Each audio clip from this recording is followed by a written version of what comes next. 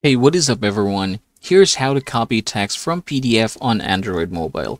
Now, in order for us to get this done, let's go ahead and open our Play Store, and here we are going to go ahead and look for Fast Scan or Fast Scanner, this one right here. Now, I'm just going to go ahead and simply install this one real quick. Alright, after doing so, you can just go ahead and open it and allow it. Okay, now this time we are going to go back here to our PDF file. So it will be this one here, the sample PDF. I'm just going to go ahead and press this one and click the share button. Now for the sharing, you can go ahead and look for that fast scanner option in here. So there you go, you can just click that one.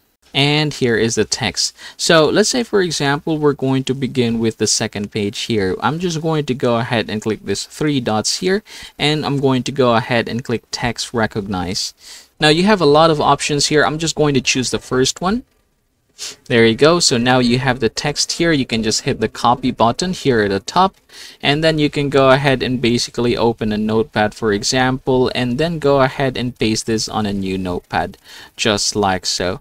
Or yeah, you can go ahead and paste this wherever you want. And that is basically how you are going to get this done.